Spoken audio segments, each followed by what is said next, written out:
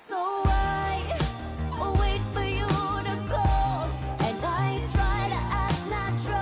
Britney Spears just can't catch a break. Hi, I'm Sophie Shalacy, and here's what's trending on ET Now. Britney Spears' lip-syncing controversy is certainly nothing new, but now Sia is getting caught up in the drama. Here's the deal. Sia is credited as a co-writer on Britney's hit Perfume, which she performed recently during her Piece of Me Las Vegas residency. The problem is that the show vocals sounded a lot like Sia and not a lot like Britney. Take a look at this fan's Instagram video. So I wait for you to go, and I try to act natural.